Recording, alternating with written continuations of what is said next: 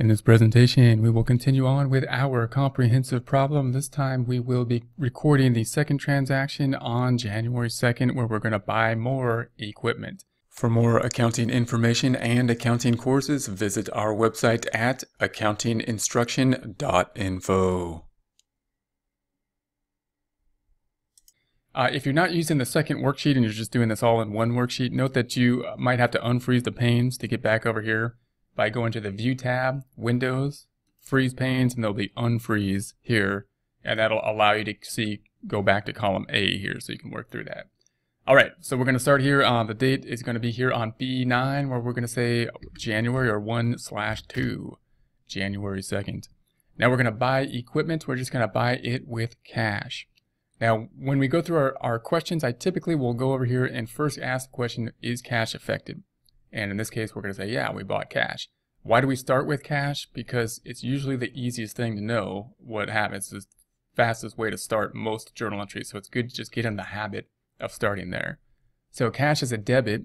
We need to make it go down. So we do the opposite thing to it, a debit, meaning this is a positive number. We need to make it go down. We're going to do the opposite thing to it, a negative number. Or this is a positive credit. We're going to do a negative. This is a positive debit. We're going to do a negative credit to it. So I'm going to copy cash. I'm going to right click and copy it on L5. We're going to put it below the date here. So I'm going to put it in cell C10. Right click and paste 1, 2, 3. Now note once again, I'm constructing the bottom of the journal entry first, which you might say, I want to work from top to bottom, debits, and then left to right. But note that it's easier, it's best not to work just by what happens to be on top based on convention, but based on what's the easiest thing to do. It's easiest to think of cash first. So for me, even if I have to construct the thing in a reverse order for more complex journal entries, I would rather put credits on top and be not in accordance with our traditional convention and be able to construct faster and be able to read it. And if I then want to go back and readjust it to put the debits on top, then can do so. Here I happen to know there's only 2 accounts, so I'll just start on the bottom first. And so here it is. We're going to indent that then, go into the Home tab, Alignment, Increase Indenting, and then we're going to put the credit over here, which I'm going to put with a negative number of 40,000.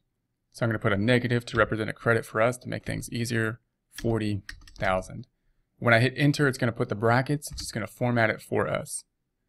Then I'm going to debit something for 40,000. It's just going to have 2 accounts, so I have to have a debit. I'm going to put the debit on top. I'm not just going to type it in there. I'm going to use a little formula. I'm going to put negative of this number. So negative is kind of like an equal sign, but we're going to put negative instead, and that number will take it and flip the sign. So you could just type in 40,000, but I like to use a little formula whenever possible. Note that Excel kind of implemented the equal. So it's just said, oh, you want a negative, you must mean equals negative, and it'll do that for you. So you don't need to really type equals negative. You just put negative of this number, and Excel will say that means you must want to take this number and multiply it times -1 in essence. Okay, so then we just need to know what this account will be, and of course, what did we buy? We bought equipment. So we're going to make equipment go up. Equipment has a debit balance. We're going to make it go up by doing the same thing to it, another debit. Note what we're not doing. Even though we paid cash this time, we're not debiting equipment expense. We're putting it into the asset account. We're increasing the asset. Why? Because we haven't yet consumed it yet. We're buying something that we haven't yet used.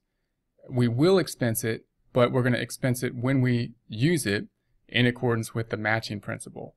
Notice if we bought equipment that we're going to use for the next 5 years and we debit expense at the point in time we purchase it, net income for January would go down by a lot, by the amount of equipment we purchased. And when we compare January to February, it wouldn't be fair to January. It would look like we had a terrible month. But we didn't have a terrible month. We bought an investment. We invested in equipment that we expect to be used for many months into the future. So it's not like February we did better in compared to January if we were to expense the entire piece of equipment.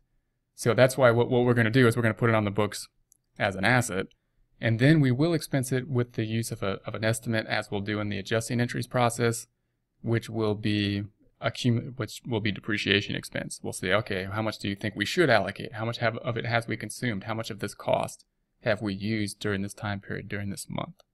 Okay, so we're going to debit the equipment in L10, right click and copy. We'll put that up top in C9, right click and paste 1, 2, 3. So there's our journal entry. We're going to go through the process of posting now. Now again, when you post it, you could do this like what we've done now. Just to recap, we've journalized the journal entry. We've made the journal entry in the general journal, this blue area. And we're going to go post it now to the general ledger, scrolling right, this area. The general ledger will then be used to create the trial balance automatically for us so we can see what's going on. Now to post it, we could make this really small. I'm not going to do this. I'm just showing you if you want to do this, make this really small. Note when you do that, you might make the cells too small and get those hashtag marks, which means you just need to widen the cell to see them, to see the numbers in it. Or I'm going to go back up to 130. We can use the freezing panes function, which I'm going to practice doing here. So we're going to freeze the pane so we can see the right, and while the left is still here. To do that, I don't want to see column A, so I'm going to go to the right just a bit. So I'm at 130, I went to the right, so B is flush with the side. Then we're going to go to cell K1, then go to the View tab up top, then go to the Windows group, go to the Freeze Panes, and freeze the pane. Pane has been frozen. That means if we go to the right, these cells where we froze the pane, B, C, D, and E are still there. So then we're going to go to the left. There we have it. So now we're going to post this out. Here it is in the journal entry that we want to post. We want to post it to this account on the trial balance. 1, 2, 3, 4, 5, 6 accounts down. It'll be the same number of accounts over, or down, or over, or down, and then over on the general ledger. So here's the GL, cash, accounts receivable, supplies, and then equipment. I'm just going over so it's side by side. So we want to be here, equipment, debit side, and we want to be in cell W10, where we will say equals and point to that 40,000. That will bring the 20,000 balance up by 40,000 to a total of 60,000. That 60,000 then will pull over to the trial balance, which we can see if we click just to the left of the frozen panes and go right one time with the arrow keys, it'll pop back over. There's the 60,000. We are now out of balance by 40. And so, because we haven't recorded the credit side, so we will do so now. That's going to be going to cash. Here's cash there. Here's cash in the trial balance. Here's cash on the GL. I'm going to go to the right just a bit so we can see it there. Get rid of those. We're going to record this on the credit side. So here's cash. We want to be on the credit side. We're in P10. We don't need to put a negative here. We just need to always use equals because the negative's already over here. So we're always just using equals in the GL. Point to that 40,000. This is 80. That's a debit. This is credit. Those are opposites. It's going to bring the 80 down by 42. 40. Now if we go all the way to the bottom, this cell then is being used to create the trial balance. If we click just to the left of the frozen panes and go right with the arrow, there's the 40,000 now. So now we're back in balance here. Debits equal to credits. And if we just check out what we're doing as we go, it gives us a really good idea of what is happening here. Notice we still have cash. Cash went down and the equipment went up. That's what happened here. Cash went down, equipment went up. No change to the total assets, liabilities, or equity. One asset account went down, one asset account went up. So in terms of what we still have 40,000 cash, 60,000 of equipment now. We've now sunk our cash into the investment of equipment. And if we were to liquidate this company, we still basically owe that money back to the owner. Meaning if we liquidated the company, we would probably sell the equipment or just distribute it back to the owner. But if we sold the equipment and then we would get 60,000 cash theoretically that we would then give to the owner. Now note, of course, we're probably not going to get 60,000 cash at this point in time because we bought the equipment. If we sold it now, it has gone down in value.